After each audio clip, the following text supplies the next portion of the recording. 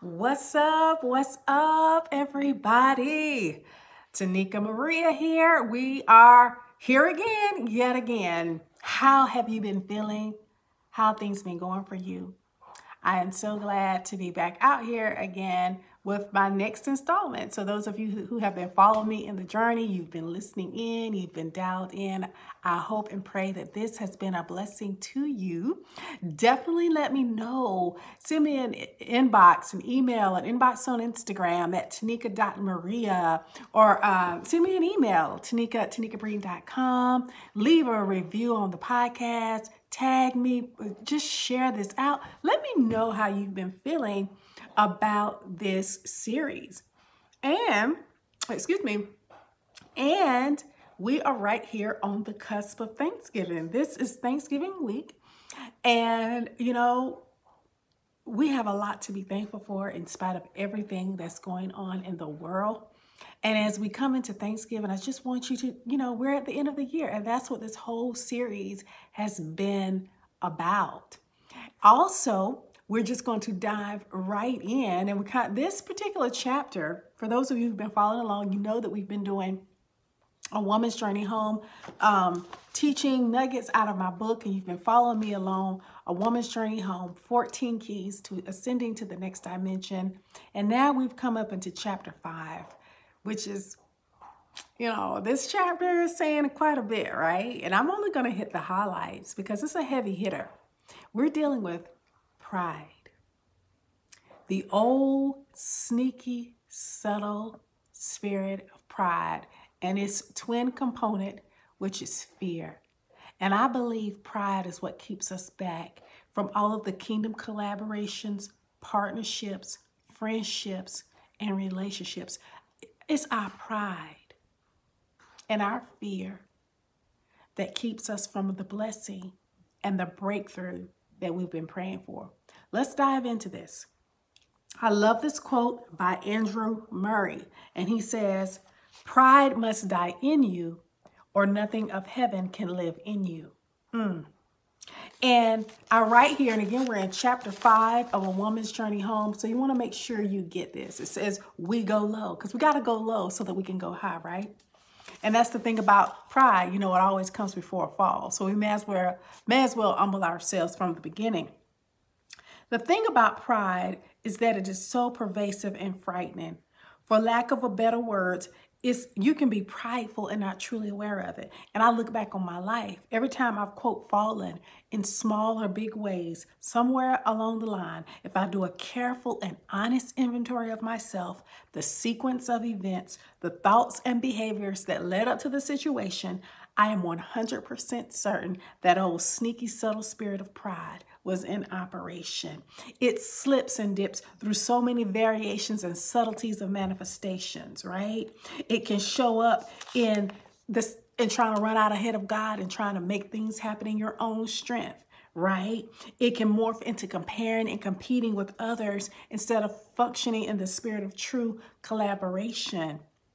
Pride can show up as needing to be seen and puffed up and validated and affirmed externally based on your works and your efforts instead of just being affirmed for who you are as a child of God. Pride looks like that Lone Ranger syndrome of being unwilling to receive community and connection because of the erroneous and prideful belief that you can do it all alone and therefore get all of the credit. Oh, that's right. The Lone Ranger syndrome. I don't need people. I don't want to get too far into this. But let me keep reading from my book here. Many friendships have been forfeited and lost because of pride and insecurity. Many friendships have been forfeited and lost because of pride and insecurity. I'll just let that sit. Many things could have advanced the kingdom of God and his purposes for our lives if we had listened to the voice of faith and love instead of the voice of accusation, pride, and fear. How much further would we be along if we weren't so prideful? I'm stepping on my own toes. And on the other hand, Pride can keep you in the wrong relationships for too long. Pride was one of the factors that kept me in a dead-end relationship. This was a romantic relationship because I was too prideful to admit that I didn't hear from God. Everybody else could see that that situation was whack. But my pride, when I saw it, I still kept trying to make it work. Come on. Pride is costly.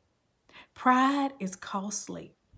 Pride can cause us to inadvertently delay breakthroughs, blessings, and benefits, all because of being too proud to receive the help and wise counsel that holds the key to our next level. Let me say this one again. Pride can cause us to inadvertently delay breakthroughs, blessings, and benefits, all because of being too proud to receive the help and wise counsel that holds the key to our next level. Pride shows up as fear of what people think so much that one is willing to go to the extreme of pretending that they have it all together when they don't. It's pride that makes us pull back from getting help. It's pride that causes us to hide. It's pride. Pride, shame, fear, and insecurity. They all work hand in hand. They're right. If there's some pride, there's likely insecurity. There's some shame caught up in there, and there's fear. A lot of fear. They all work together. And how much blessing and how much breakthrough have we forfeited because we don't even want to receive wise counsel? We don't want people to know our business. We don't want people to see our mess. We're so fearful of being judged. And that's real. That is so real. I get that. I don't want to be judged. I don't want to be criticized. I don't want to be looked at harshly. I don't want somebody to dissect my stuff and tell me everything that I'm doing wrong or right and what I need to do. That can hurt. So it depends on who are you asking, who is in your corner, who do you trust that can tell you the truth and that you can suck it up and swallow it. Not get so in your feelings and in your pride that you won't receive it. Who is in your life like that? Oh, this is tight, but right. Pride. We must let it go. We have to go low first before we can go high. And it's like we got to humble ourselves.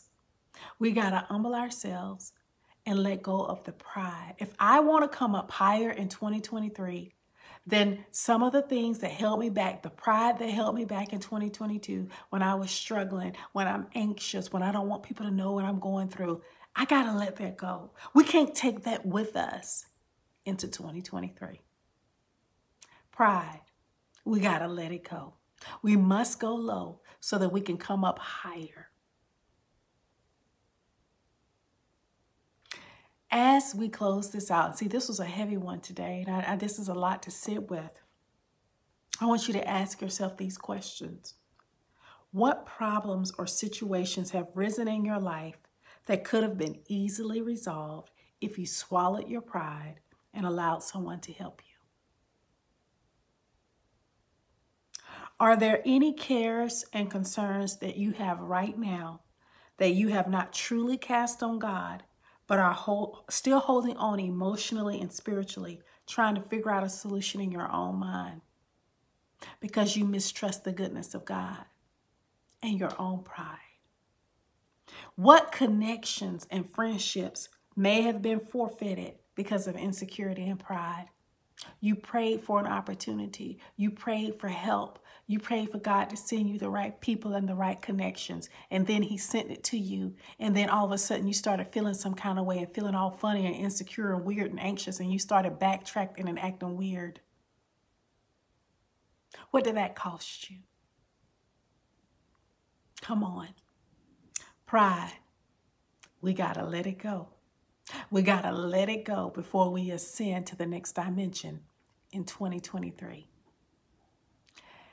That's it for today, because this was a heavy one. So I want you to sit with it. And if you have not grabbed your copy of A Woman's Journey Home, Go ahead and grab your copy. This is Thanksgiving week. We're coming out, Black Friday, all of the things. So it's at a reduced price this week. So be sure to grab your copy. It's available on Kindle, on Amazon, on paperback with Amazon. You can also get a personally signed copy through my website. All of the links are there for your convenience. Click it and be sure to grab your copy. And let's go into 2023 stronger, healthier, more emotionally resilient, and letting go of the pride that so easily besets us. I'm Tanika, and I'll be back out here again soon. Take care.